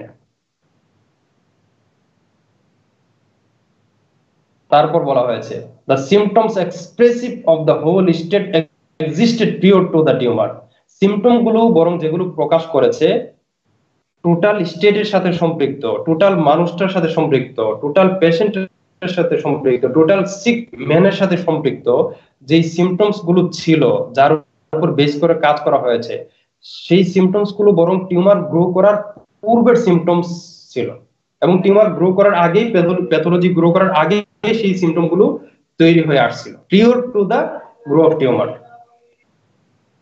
তাইলে প্যাথোলজি এবং ডিজিজ অরিজিন হোমিওপ্যাথিক ডেফিনেশনের জায়গা থেকে পার্থক্যটা আপনি দেখেন। প্যাথোলজিটা হচ্ছে যে একটা ফাইনাল রেজাল্ট, এবং এই প্যাথোলজিটা আসার আগে আসলে রোগীটা অসুস্থ হওয়া শুরু করেছে। আমরা যখন বলি যে রোগ না হলে রোগী হয় কখন, এই কথাটা হচ্ছে আরেকটা মিথ্যা অপবাদ, এজন্য যে আসলে এই জায়গাটা আমরা বুঝি না। কারণ হচ্ছে যে আসলে রোগ বলতে যদি আমরা প্যাথোলজি বুঝি, তাহলে আসলে প্যাথোলজিটা কখনোই আগে তৈরি হয় না। রোগ না হলে রোগী হতে পারে না, এই কথাটা ভুল, এজন্য যে আসলে আগে রোগী হয় তারপর রোগ হয়, বা তথা মানে এই প্যাথোলজিটা তৈরি হয়। সুতরাং রোগী আসে রোগ নিয়ে, প্যাথোলজি নিয়ে, কিন্তু আসলে রোগ না হলে রোগী আসবে কোথা থেকে? আমরা রোগীকে চিকিৎসা করি যখন কথাটা বলি, পাল্টা এই কথাটা বলা হয় যে রোগ না হলে রোগী আসবে কোথা থেকে। এটা হলো একটা ভুল অনুধাবন। বরং হচ্ছে যে রোগী আগে তৈরি হয়, টোটালিটি আগে তৈরি হয়, ভাইটাল ফোর্স আগে অসুস্থ হয়, তারপর একটা পর্যায়ে গিয়ে আমরা যাকে বর্তমান মডার্ন মেডিকেল সায়েন্স অনুসারে ডিফাইন করি যে এটা একটা রোগ, এটা পরে তৈরি হয়। সুতরাং রোগ না আসলে রোগী আসবে না, এটা ভুল। বরং হচ্ছে যে রোগীরা না আসলে রোগ তৈরি হবে না, এটা হচ্ছে কারেক্ট। মানে আগে রোগী তৈরি হবে, ভাইটাল ফোর্স অসুস্থ হবে, সিমটমস টোটালিটি তৈরি করবে, তার পার্সোনালিটিস থাকবে, তার সিক লেভেল থাকবে, তারপর একটা প্যাথোলজিক্যাল ডেভেলপমেন্ট হবে। সুতরাং আগে রোগী তৈরি হয়, পরে আমাদের তথাকথিত রোগ তৈরি হয়। এটা একদম সুস্পষ্ট ফিলোসফিক্যাল আইডেন্টিফিকেশন, কনসেপশন। তারপর বলা হয়েছে দেখেন, and it was the language of this pre-existing state that I read, as out of this pre-existing state grew the tumor. Tumour grow করার আগেই যে স্টেট গুলো তৈরি হয়ে আসছিল, যেগুলোকে আমি রিড করেছি, অ্যানালাইসিস করেছি, পর্যবেক্ষণ করেছি, গুরুত্ব দিয়েছি, বেস করেছি, যেগুলোকে ইম্পর্টেন্স দিয়ে আমি প্রেসক্রিপশন তৈরি করেছি, সেগুলো ছিল টিউমার গ্রো করার পিওর সিমটমস, এবং যে পিওর সিমটমস এর উপর ভিত্তি করে এই টিউমারটা ডেভেলপ করেছে, এই প্যাথোলজিটা ডেভেলপ করেছে। একটা কেস আমাদের মানে টোটাল হোমিওপ্যাথিক কনসেপশনটাকে এখানে ধারণ করে। আমরা আসলে ঠিক কোন জায়গা থেকে কাজ করব, কিভাবে কাজ করব, এবং আমাদের নীতিমালা কিরকম হওয়া উচিত। কোনো কারণে আমি নিজেও যদি নীতিমালা মানতে না পারি, সেটা আমার ফল্ট, সেটা আমার সীমাবদ্ধতা, আমার লিমিটেশন, কিন্তু আমার নীতিমালাগুলো নীতিমালার জায়গায় থাকবে, এবং আমরা সর্বোচ্চ চেষ্টা করব নীতিমালাগুলোকে ফলো করার। যেমন অ্যাফোরিজম 1 এ কি বলা আছে, অর্গানল মেডিসিনে, the physicians high end only mission to reach to the sick as it is term. যে যে একজন চিকিৎসকের মানে সর্বোচ্চ এবং একমাত্র উদ্দেশ্য হচ্ছে রোগীর স্বাস্থ্যটাকে পূর্ব স্বাস্থ্যে ফিরিয়ে আনা, যাকে প্রকৃত অর্থে একটা আরোগ্য বলা যায়। এখন আমরা কি আসলে সবগুলো রোগীকে পূর্বের স্বাস্থ্যে ফিরিয়ে আনতে পারি? আজকাল আমাদের কাছে যে কেসগুলো আসে আমরা সেটা পারি না, কিন্তু তার অর্থ এটা না যে ওই এফোরিজম মিথ্যা প্রমাণিত হয়ে যাবে, ওই এফোরিজমকে বেস করে আমরা কাজ করব না। আমাদের মিশন, আমাদের টার্গেট হচ্ছে ওইটা। যেখানে পারলাম না সেটা আমার সীমাবদ্ধতা, সেখানে রুগীর অ্যাডভান্স কোনো কারণে হোক বা আমার সীমাবদ্ধতার কারণে হোক, সেটা আমার সীমাবদ্ধতা, সেটা কোনো প্রিন্সিপালস না, সেটা নীতিমালা না। আমার নীতিমালা হচ্ছে যে রুগীটাকে কমপ্লিট কিউর করতে হবে, যেন তাকে রিস্টোর করা যায়, পূর্ব স্বাস্থ্যে ফিরিয়ে আনার মতো একটা ডেফিনেশন দেওয়া যায়। কখনোই সেটা করতে গিয়ে তার একটা প্যাথোলজি ভালো করতে গিয়ে আরেকটা প্যাথোলজি তৈরি করা আমার টার্গেট থাকবে না। সুপারফিশিয়াল সিমটমস ধরে, যেটা আগে পরিচয় আমরা পড়েছি, সেই সুপারফিশিয়াল সিমটমস ধরে সুপারফিশিয়াল সিমটমসটাকে ডিসঅ্যাপিয়ার করে আমরা একটা সাপ্রেশন তৈরি করতে পারি না, যেটা হোমিওপ্যাথিক সিস্টেমে হতে পারে, যেটা ডাক্তার কি বলে, doctor কেন্টের এফোরিজম clear, the man who is guided by the pathology can use the knife। এরপর বলছে যারা প্যাথোলজি দ্বারা গাইডেড হয়, এই প্যাথোলজিটাকে ডাক্তার কেন কিন্তু অবজ্ঞা করেন নাই, আমি অবজ্ঞা করছি না, যেহেতু এই কথাগুলোকে বিকৃত করা হয় এজন্য কথাগুলোকে ক্লিয়ার করতে হচ্ছে আজকে। প্যাথোলজির প্রয়োজনীয়তার জায়গায় প্যাথোলজিকে আমরা কাজে লাগাবো, কখন কোথায় কোন ক্ষেত্রে কাজে লাগাবো সেটার আলোচনা ভিন্ন। কিন্তু এখানে বলছে যে the man who is guided by the pathology can use the knife. যে প্যাথোলজির মাধ্যমে গাইডেড হয়, পরিচালিত হয়, সে তো সার্জারি করতে পারে।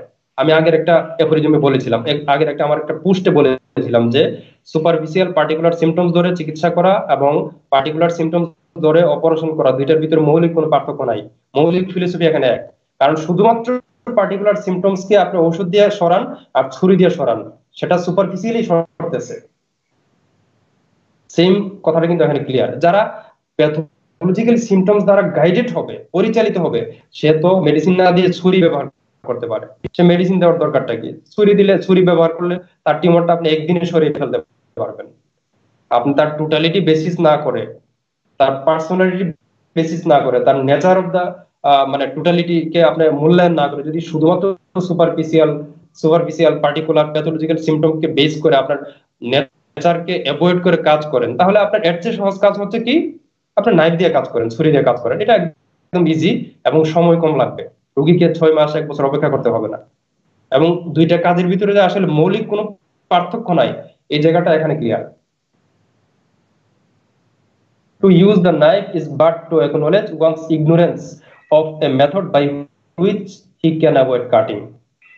এই লাইনটার ক্লিয়ার অর্থ আমি ঠিক নিতে পারি নাই, আমার ক্লিয়ার স্বীকৃতি এখানে আপনারা। তারপর এখানে আমি যতটুকু বুঝছি যে যদি কেউ এই কাটিং থেকে বা এই সাপ্রেশন থেকে মানে প্যাথোলজিক্যাল সিমটমস দ্বারা পরিচালিত না হয়, টোটালিটি দ্বারা সে পরিচালিত হয়, তাহলে সে কেবল এই ছুরিটাকে সে এখানে অ্যাভয়েড করতে পারে, অথবা ছুরির মাধ্যমে যেরকম অনেক ক্ষেত্রেই মানে সাপ্রেশন ঘটে, আমাদের যে সাপ্রেশন গুলো আছে শুধুমাত্র সুপারফিশিয়াল সিমটমস ধরে বা প্যাথোলজিক্যাল সিমটমস ধরে পার্সোনাল সিমটমস কে অ্যাভয়েড করে যখন কাজ করি, তখন যে ঘটনাগুলো ঘটে সেগুলোকে আমরা অ্যাভয়েড করতে পারি কিভাবে?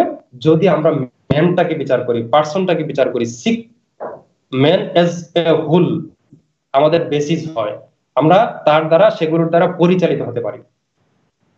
কেসটা এখানে কমপ্লিট, ছোট কেস, কিন্তু কেসটা আমাদেরকে এমন কিছু শিক্ষা দিচ্ছে যে শিক্ষাগুলো আমাদের সারা জীবন কাজে লাগানোর মতো। এবং ডাক্তার কেন্টকে আমরা একজন মেন হিসাবে ব্লাইন্ড ফলো না করে ডাক্তার কেন্টের নীতিমালাগুলোকে আমরা ব্লাইন্ড ফলো করব, যেখানে যদি কোনো নীতিমালাগুলো আমাদের কাছে সত্য, বাস্তব, প্র্যাকটিক্যাল, যৌক্তিক, রেশনাল মনে হয়। এবং কেন্টের সার্বজনীন ফিলোসফিকে আমরা মূল্যায়ন না করে বিচ্ছিন্ন কোনো ঘটনাগুলোকে আমরা সামনে নিয়ে আসে মৌলিক ফিলোসফিকে যদি আমরা অ্যাভয়েড করি, তাহলে আসলে এটা স্পষ্ট যে আমরা ডাক্তার কেন্টকে মূল্যায়ন করতে জানি নাই, শ্রদ্ধা করতে জানি নাই। কেন্টকে আমরা প্রকৃত অর্থে নিজের স্বার্থে, নিজের প্রয়োজনে ব্যবহার করছি, আর কিছু না। যেমন জীবাণু মতবাদ নিয়ে ডাক্তার কেন্টের যে মতবাদ আছে, আমরা যারা কেন্টকে মানে সামনে নিয়ে আসি, এই মতবাদটা যখন সামনে নিয়ে আসা হয়, তখন দেখা যায় যে ক্যান্টের ভুল, ক্যান্টের মানে যত রকমের সমালোচনা আছে তখন ব্যাপকভাবে আসে। যদিও জীবাণু মতবাদ নিয়ে ডাক্তার কেন্টের যে মতবাদ ছিল এটা একদম হুবহু হেনিম্যানের মতবাদের সাথে মিলে যায়, কোনো পার্থক্য নেই এখানে। ইনশাল্লাহ এই বিষয়গুলো সামনে নিয়ে আসবো ইনশাল্লাহ। আজকে আমার আলোচনা পর্যালোচনা এখানে শেষ করলাম। আমার হয়তোবা দুইজন রোগী ওয়েটিং আছে, তারপরও আপনারা সংক্ষিপ্ত ভাবে যদি কোনো কথা বলেন বা প্রশ্ন নিয়ে আসেন, নিয়ে আসতে পারেন। আমার বক্তব্য এখানে শেষ করলাম। আসসালামু আলাইকুম ওয়া রাহমাতুল্লাহি ওয়া বারাকাতুহু।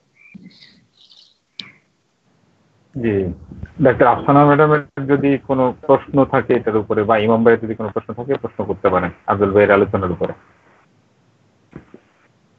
আচ্ছা আব্দুল ভাই, ওই আমরা তো যেটা বুঝলাম যে ক্যান্ট মানে সব লক্ষণের উপর গুরুত্ব দিতে বলছেন, তারপর এর অন্যান্য জায়গায় ক্যান্ট বলছেন যে মানুষ মানুষই হচ্ছে মন, ঠিক আছে, উনি মনটাকে সর্বোচ্চ প্রাধান্য দিচ্ছেন, কিন্তু মনটাই মানুষের, উনার মাইন্ড ইজ হ্যাঁ মাইন্ড এরকম বলেছে। হ্যাঁ হ্যাঁ এখন আমরা উনার অনেকগুলা কেসে যেটা দেখি, উনি তো মানসিক লক্ষণটা ওইভাবে নেন নাই, বা উনিও লোকাল কিছু সিমটম ধরে মেডিসিন দিছেন।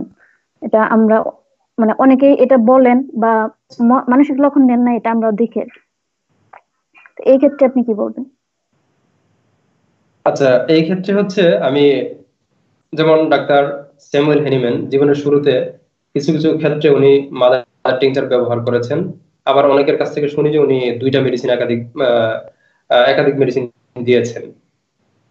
আপনার একজন ব্যক্তি গবেষণার শুরুর পর্যায়ে এবং শেষের পর্যায়ে কখনো এক থাকে না। শুরুতে তো শুরু, সেখান থেকে শিখবেন, এক্সপেরিমেন্ট করবেন, অ্যানালাইসিস করবেন, তারপর সিদ্ধান্তে ডিসিশনে আসবেন। এখন ওই মাদার টিংচার গুলোকে বা মাল্টিপল মেডিসিন দেওয়াকে আমরা রেফারেন্স হিসেবে ইউজ করতে পারবো না, যদি আমরা ক্যান্টের সারা জীবনের গবেষণাকে সার্বজনীন ভাবে আমরা গবেষণার স্টেপ বাই স্টেপকে বুঝতে পারি। একইভাবে ডাক্তার ক্যান্টের যদি এমন কোনো কেস থাকে যে কেসগুলো ডাক্তার ক্যান্টের নিজের অ্যাফোরিজমের সাথে সাংঘর্ষিক, আমাদের উচিত হবে এই অ্যাফোরিজমটা মেনে নেওয়া এবং ওই কেসটাকে এতটুকু মেনে নেওয়া যে হ্যাঁ ডাক্তার ক্যান্ট এখানে কেসটা কাজ করেছেন, এখানে সফলতা পেয়েছেন, কিন্তু আমাদের উচিত হবে আমরা মানে মৌলিক নীতিমালা মেনটেন করে কাজ করা। যেমন ডাক্তার কেন্ট এক জায়গায়, ওনার একটা জায়গায় পড়েছিলাম, রেফারেন্সটা হচ্ছে লেকচার অন হোমিওপ্যাথিক ইয়াতে, ফিলোসফিতে। প্রথম দিকে উনি যখন আপনার কি বলে পোটেন্টাইজ মেডিসিন নিয়ে কাজ করা শুরু করতে যাচ্ছেন, ওই মুহূর্তে উনি ক্যান্টের পোটেন্সি মেডিসিনকে নিয়ে ব্যাপক সমালোচনা করেছেন, যেখানে কোনো বস্তু নাই, কিছু নাই, অস্তিত্ব নাই কোনো কিছুর, সেটা কাজ করে কি করে সমালোচনা করেছেন। এখন যদি কেউ বলেন যে ডাক্তার কেন্ট নিজেই তো পোটেন্সি মেডিসিনের সমালোচনা করেছেন, এটা কেমন হবে বলেন তো? উনি পরবর্তীতে পরীক্ষা করে উনি সিদ্ধান্তে এসেছেন যে পোটেন্সি মেডিসিনই আসলে প্রকৃতপক্ষে ক্রনিক হিপ কেসকে আরোগ্য করার জন্য সামর্থ্য রাখে, এর বাহিরে আর কোনো মেডিসিন ক্রনিক কেসকে আরোগ্য করতে পারে না। এবং এটাও জানেন যে ডাক্তার ক্যান্টের ব্যাপারে একটা মানে সমালোচনা আছে অলরেডি, যে ডাক্তার ক্যান্ট উচ্চ শক্তি বেশি বেশি ব্যবহার করতেন। যদি উনি পোটেন্সি মেডিসিনকে বিশ্বাস না করতেন তাহলে তো উচ্চ শক্তি ব্যবহার করতেন না। কিন্তু প্রথম জীবনের ওই বিচ্ছিন্ন ঘটনাকে যদি আপনি সামনে নিয়ে আসেন, তাহলে তো আমরা বলতে পারি যে ডাক্তার ক্যান্ট পোটেন্সি মেডিসিনের সমালোচনা করেছেন, বলতেই পারি। এটা একটা বিষয়। আরেকটা জায়গায় ডাক্তার ক্যান্ট বলেছেন যে যারা ক্যান্সার রোগ আরোগ্য করেছে এরকম দাবি করে বা বেশি বেশি দাবি করে, তাদেরকে তোমরা মিথ্যা।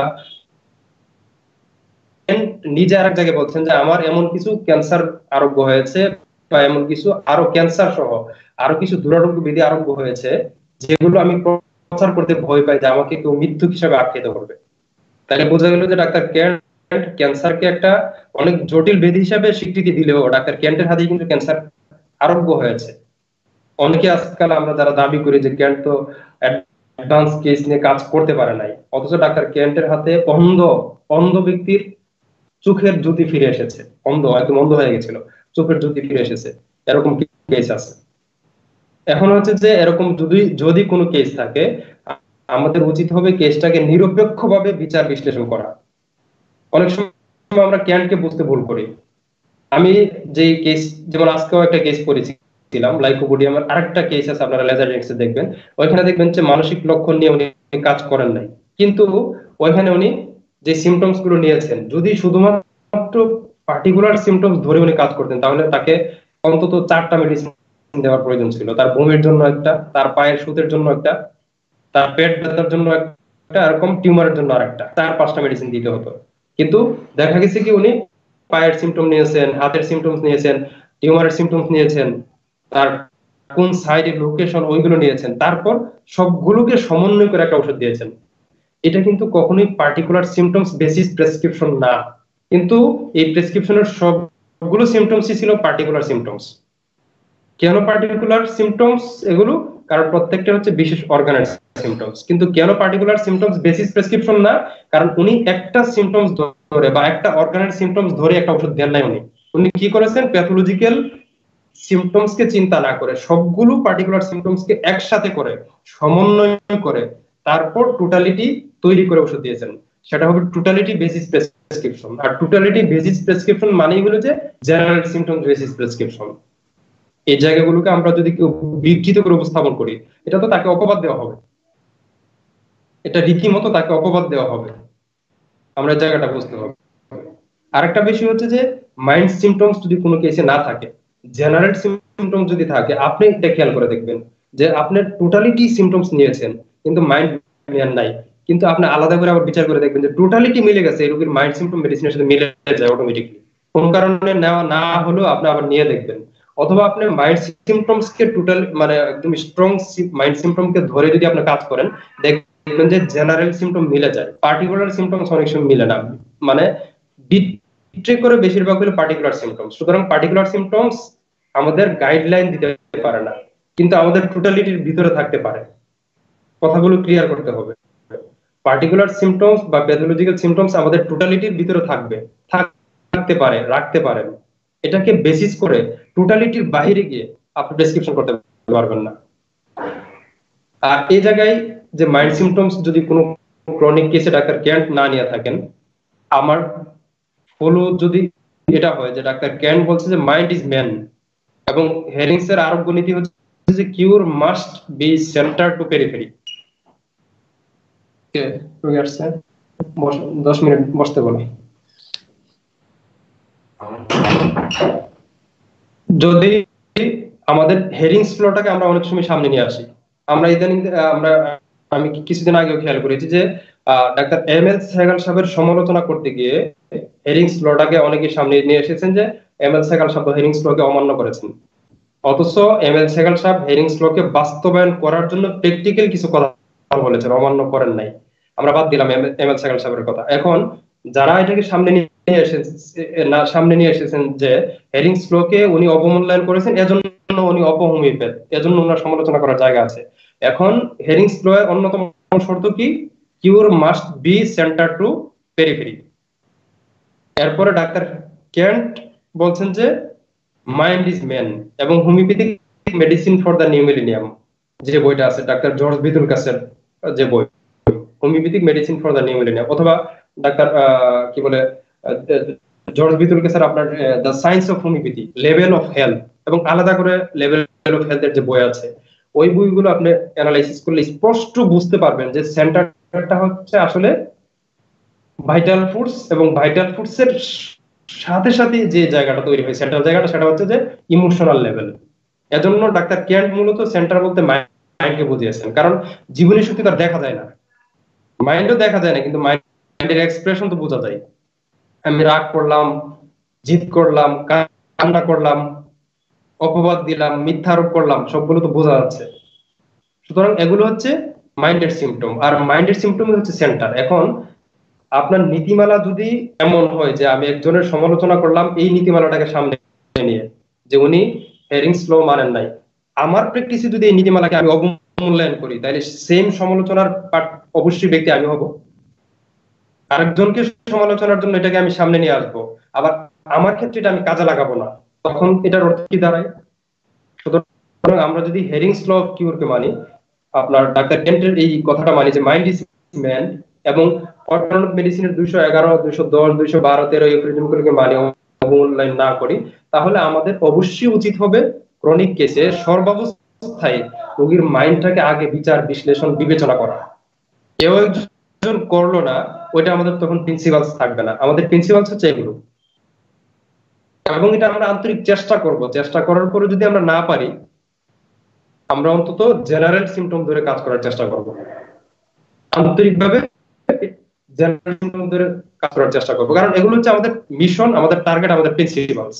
আগেই বলেছিলাম যে আমাদের একটা অন্যতম প্রিন্সিপাল সেটা, যে আমাদের টার্গেট হচ্ছে যে রোগীটাকে কমপ্লিট কিউর করা। আমরা কি কমপ্লিট কিউর করতে পারি? সব জায়গায়, সর্ব অবস্থায় পারি না, কিন্তু তার অর্থ এটা না যে আমরা কমপ্লিট কিউর করার টার্গেট নিয়ে কাজ করব না, অর্থ কিন্তু এটা না। আমাদের মিশনটা সবসময় ঠিক রাখতে হবে, তাইলে আর এখানে ভুল বোঝাবুঝি থাকবে না। আশা করি আমার উত্তর বুঝতে পেরেছেন। জি, ধন্যবাদ ডাক্তার আফজাল ইসলাম ভাই। ডাক্তার আপনার পারমিশনে আপনার কি আরো কোনো কোশ্চেন আছে? আচ্ছা, লেট হয়ে যেতেছে, তারপরে আরেকটা বিষয় বলি। হ্যাঁ, সেটা জি জি। হচ্ছে আপনি ওই ক্যান্টিরেফোরিজম আলোচনা করতে গিয়ে যেটা বললেন, যে উনি যেটা বলছেন সেটা হলো যে লিভারের প্যাথোলজি বা লিভার সংক্রান্ত যে বিষয়টা, এটা আসলে উনি এই বিষয়টাকে রূপ বলেন নাই। কিন্তু ও যখন আমরা ওনার ম্যাট্রিমেডিকা পড়ি, তখন দেখা যায় যে উনি আহ বিভিন্ন জায়গায় বলছেন যে এই এই রোগে বা এই অর্গানে এই মেডিসিনটা ভালো কাজ করে। হ্যাঁ হ্যাঁ, যেমন চেলিডোনিয়ামের ক্ষেত্রে উনি বলছেন যে এটা লিভারের উপর ভালো কাজ করে, স্পঞ্জিয়ার ক্ষেত্রে উনি বলছেন যে এটা হার্টের উপর ভালো কাজ করে, রুটার ক্ষেত্রে বলছেন এটা চোখের উপর ভালো কাজ করে, হাইপেরিগামের ক্ষেত্রে বলছেন যে এটা নার্ভের উপর ভালো কাজ করে, লাইকোপোডিয়ামের ক্ষেত্রে বলছেন যে এটা ডাইজেস্টিভ সিস্টেমে ভালো কাজ করে। এরকম অনেকগুলো রেফারেন্স হ্যাঁ, আছে। এটা এই জায়গাগুলো আমরা যদি ডাক্তার কেনকে টোটালিটি ধরে আমরা মূল্যায়ন করি, তাহলে এখানে ভুল বোঝাবুঝি থাকবে না। প্রত্যেকটা মেডিসিনের একটা স্ফিয়ার অফ অ্যাকশন থাকে, স্ফিয়ার অফ অ্যাকশন থাকে। যে মানে ডাক্তার কেন কিন্তু মূলত আপনার লেকচারস অন হোমিওপ্যাথিক ফিলোসফিতে বলছেন যে প্রত্যেকটা মেডিসিন সর্বাবস্থায় মানে কাজ শুরু করে মনের স্তর থেকে। ঔষধ যখন প্রবীণ করা হয়, মনের স্তর থেকেই তার কাজটা শুরু হয়ে যায়। এটা কিন্তু উনি স্বীকৃতি দিয়েছেন। কিন্তু অনেক সময় দেখা যায় কি, মনের সিমটমস গুলো আমরা কোনোভাবে কালেক্ট করতে পারি নাই, মেডিসিন থেকে হোক বা ঔষধ থেকে হোক, বা যেভাবে সিমটমস কে পর্যবেক্ষণ করা দরকার সময় নিয়ে ওইভাবে করা হয় না। কিন্তু মেডিসিনের একটা প্রভাব মনের উপর শুরু থেকেই শুরু হয়ে যায়। সুতরাং মনের উপর কাজ করে না এমন কোনো মেডিসিন নাই, এবং এটার সাপোর্ট দেই হচ্ছে 212 নম্বর এফরিজম। 212 নম্বর এফরিজমকে আমরা অনেকে এনিমিনকে সামনে নিয়ে আসি আমাদের প্রয়োজনে, আবার 212 নম্বর এফরিজমে যখন ক্লিয়ার করে বলা হয়েছে যে প্রত্যেকটা মেডিসিনের মানসিক লক্ষণ উৎপাদন করার ক্ষমতা থাকে, এবং প্রত্যেকটা রোগীর মানসিক লক্ষণ থাকে। এর অর্থ হলো যে যে মেডিসিন গুলোতে মানসিক লক্ষণ নাই, সেই মেডিসিনটা আসলে প্রকৃতভাবে প্রুভিং করা হয় নাই। সেটা তো এফোরিজমের দোষ না, সেটা তো আমাদের প্রুভিং এর দোষ।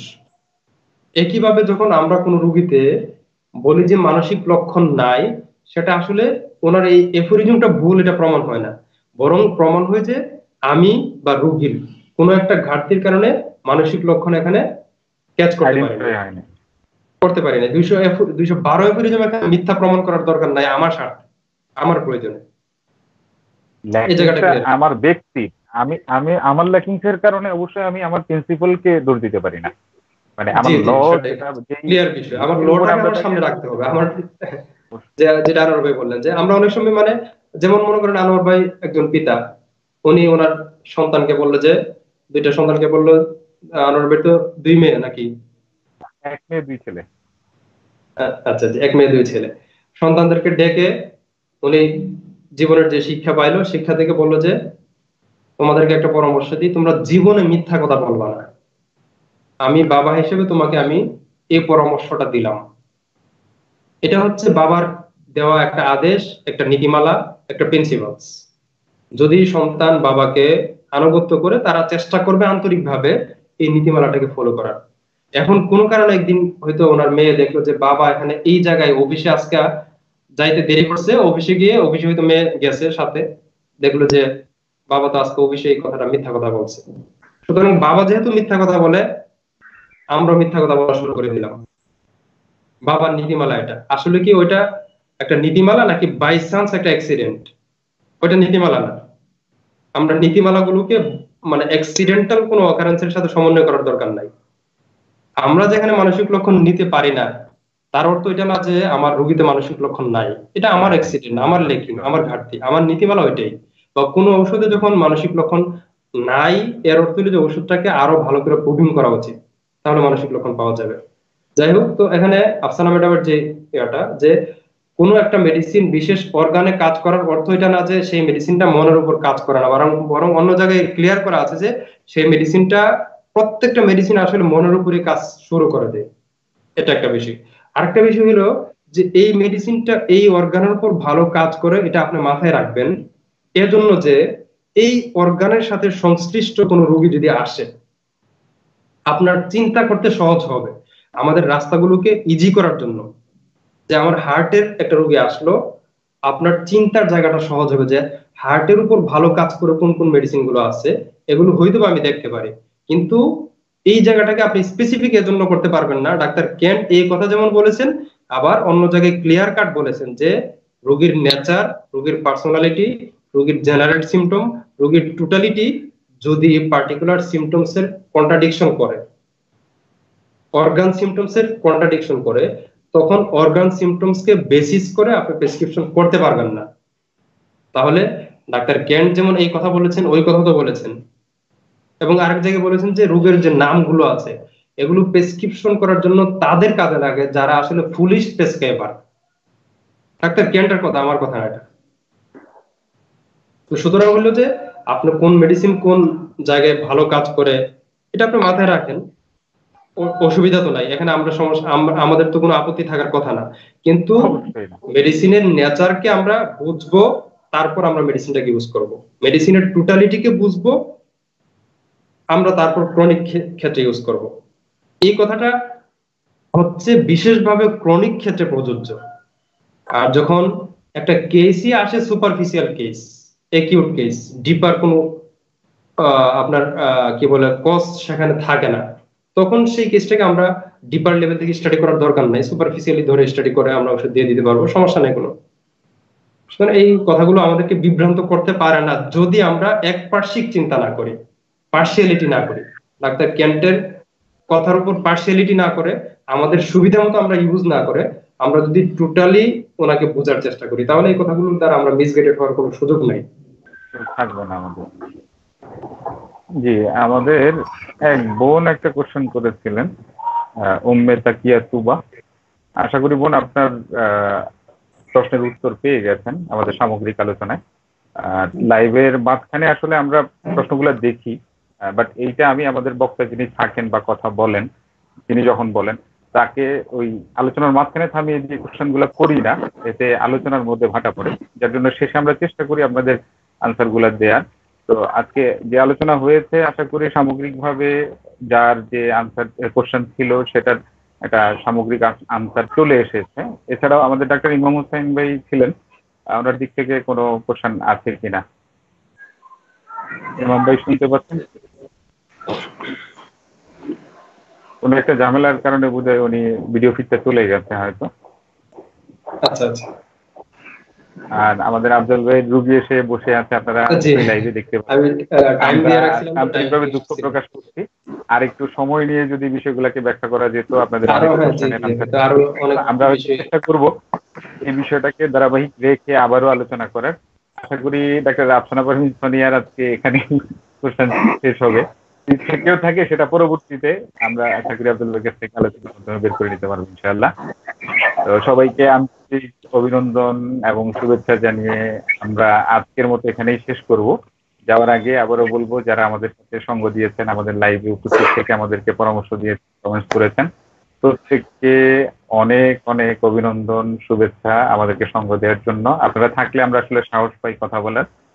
আর আমরা এই গ্রুপে আব্দুল ভাই শুরুতেই ক্লিয়ার করেছেন যে আমরা আসলে ফিলোসফির এবং প্রিন্সিপালস এর পিওর জায়গা থেকে কথা বলার চেষ্টা করি, যার জন্য আমরা খুব শক্তভাবে কথা বলতে পারি। যদি ভুল ত্রুটি থাকে সেটা আমার ব্যক্তি, আর আমরা প্রিন্সিপাল থেকে কথাগুলো বলবো সেটা অবশ্যই সবারই মানতে হবে। আমি বলেছি বলে মানবেন না, ডাক্তার আফজাল বলেছে বলে মানবেন না, ডাক্তার আফসানা পারভিন সোনিয়া বলেছে বলে মানবেন না, এরকম যেন না হয়। আমাদেরকে ছোট ভাই, বন্ধু এবং আপনাদের সমগোত্রীয় মনে করে পরামর্শ দিয়ে সমৃদ্ধ করবেন। আমার দোষের জন্য আমাকেই বলবেন যে আমার যেটা দোষ আমি অবশ্যই সেটাকে শুধরে নেব।